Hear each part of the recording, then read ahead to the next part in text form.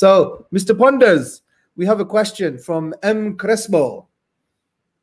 What's a way to attack philosophical naturalism in a dialogue? A good way is probably with what you've specialized in, with mention of the hard problem of consciousness. You start to try to explore this issue of, well, what is it when we're talking about consciousness?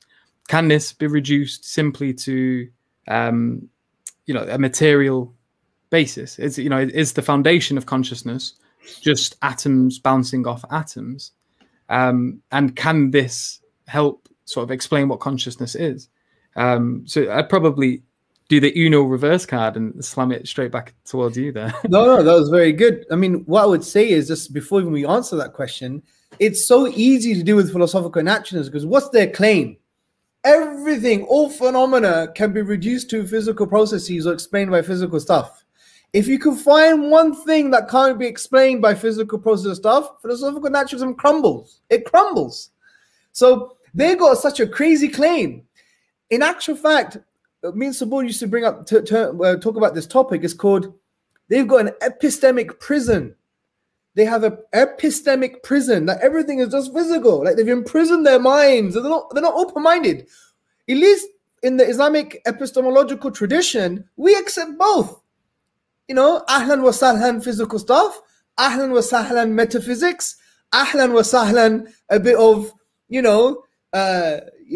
non-physical stuff, no problem. And our worldview, our first principles, the Islamic metaphysic, explains reality perfectly. Philosophical naturalism is like they're like a horse with blinders on. They're only seeing one way, or they look into the horizon and say, look, yes, the earth must be flat. They have a very reductionist perspective. And you're right. If we can show that there's one thing that cannot be explained by physical processes, ergo consciousness, or the hard problem of consciousness, philosophical naturalism as a project utterly fails. So, Subboor, your thoughts?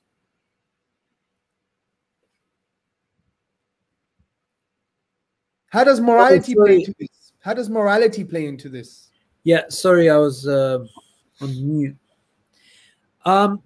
The thing that you said about one particular thing being able to challenge the entire paradigm of philosophical naturalism, I think it's not only the case that one thing can crumble it, but they have an uphill struggle already plugging the holes. So, for example, when it comes to contemporary things like morality, right, they basically have to bite the bullet and say it just doesn't exist. It's a pure subjective construct, right?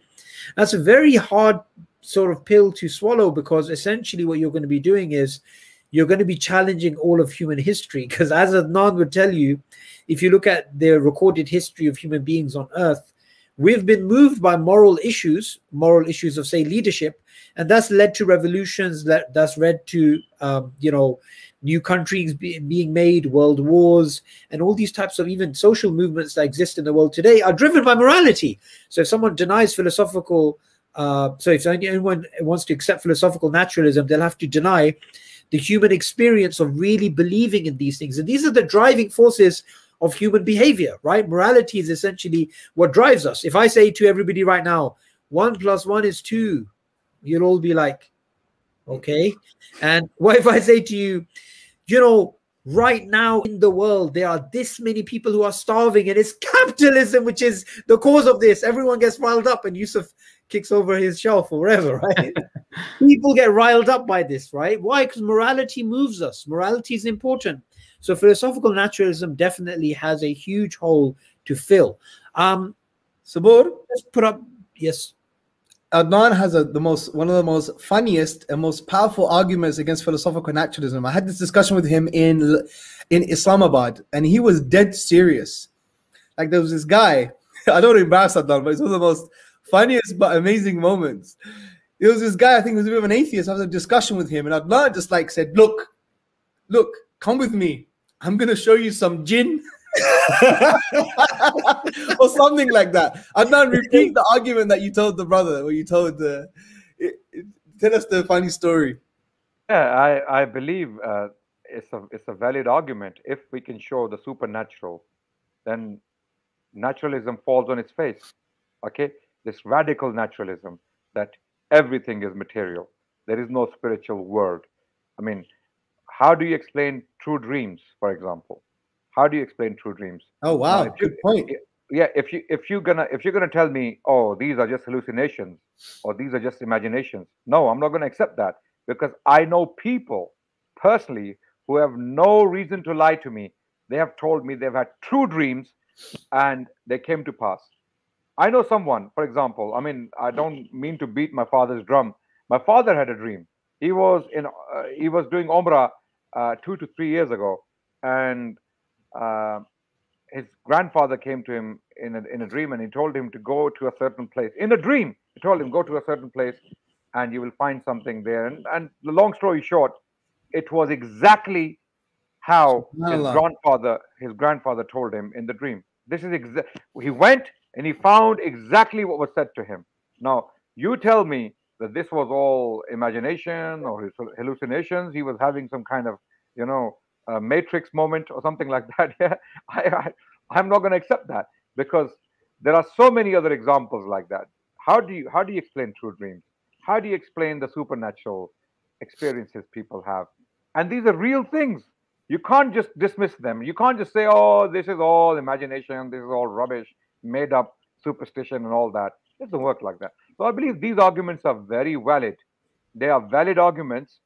And because most atheists, not if not all, most atheists are naturalists, they are materialists.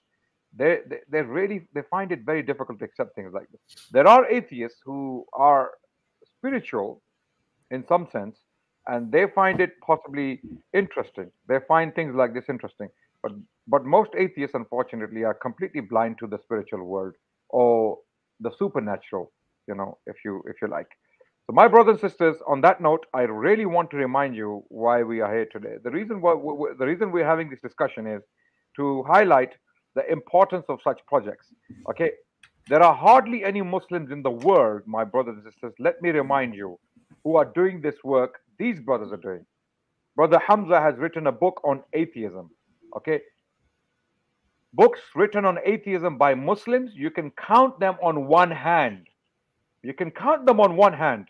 There are hardly any Muslim intellectuals out there who have written books on atheism.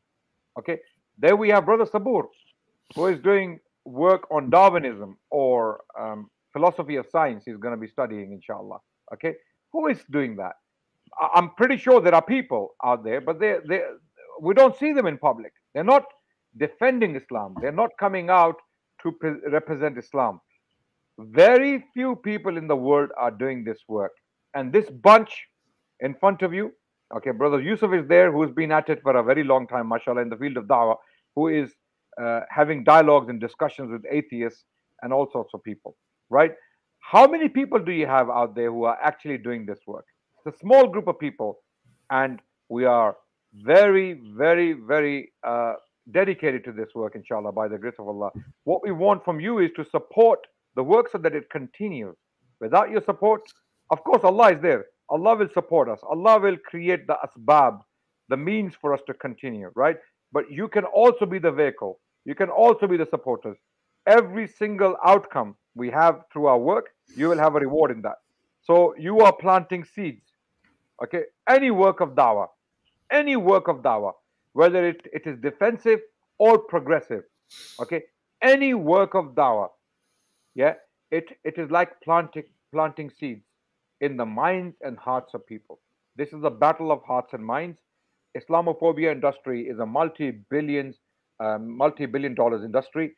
As I said, Hollywood and Bollywood and now all the other woods are at it, right? So my brothers and sisters, we are very limited in numbers and in finances, right? We need your support. You need to come forward and start making donations, inshallah ta'ala. Don't hesitate. It's the month of Ramadan. Every good deed you do in this month will be multiplied 70 times. Allah revealed the Quran in this month as a mercy, as a manifestation of His mercy. Shahru Ramadan, A'udhu Billahi Minash Shaitanir Rajeem, Shahru Ramadan, Alladhi Unzila Fihi Al-Quran, Hudal Linnas wa Bayyinatin Min Al-Huda wal Furqan. The reason we are Muslims is because of this revelation of the Quran. The reason we are sitting here right now in front of you is because of the Quran, because of the mercy Allah revealed in this month, And it is time to defend this mercy of Allah subhanahu wa ta'ala from all sorts of attacks. Attacks coming from Christian missionaries, attacks coming from extremist atheists, attacks coming from extremist Islamophobes. You know, these are the kind of people who are instigating attacks on Muslims around the world. Okay, these are the kind of extremists who peddle Islamophobia around the world. They are the ones who are causing, harm to Muslims globally, because no one is clarifying those misconceptions. There are hardly any voices out there, and we're trying to raise our voices. We're trying to do the work. We're trying to create platforms so people can hear our side of the story, so that people can hear our arguments. Why are we Muslims? Why are we so persistent in believing in Islam? Exactly. Why are we so adamant? And the point is, you need to support this work, my brothers and sisters. The link is rolling on the screen in front of you repeatedly, and it is there right now. sapiensinstitute.org/donate live is the link. Share the link. By the way, you can click the link on the descriptions. You know, you can, if you go to the video's description, you can find the link there. Otherwise, type it in your phones and in your laptops. Also, you can share the link, take the link and share it on your WhatsApp groups, family groups, with uncles, with aunties. Tell them to donate. Tell them to make donations. This is your time to make a difference, inshallah ta'ala. Have we matched that £1,000 donation so far? No. Don't think Okay, so. we need someone to come forward. We need Okay. 1 or 2 people to pick up the phones and start calling in or send us Yeah. messages, and we will get your message, inshallah. Make that donation of £1,000. We have someone waiting already, ready to match it. So if you want that person to match your donation, your reward will be double. And the person who actually encouraged by coming forward, encouraging others, his reward will be double. So your reward will be double because you are donating, and top of that, it will be multiplied 70 times because of the month of Ramadan. And the brother who encouraged you, his reward will be double. He is doing a good deed and someone else is doing it because of him. Yeah. So my brothers and sisters, don't hesitate. Start making a difference, inshallah. Pick up your Yeah. phone. Adnan, or- we have a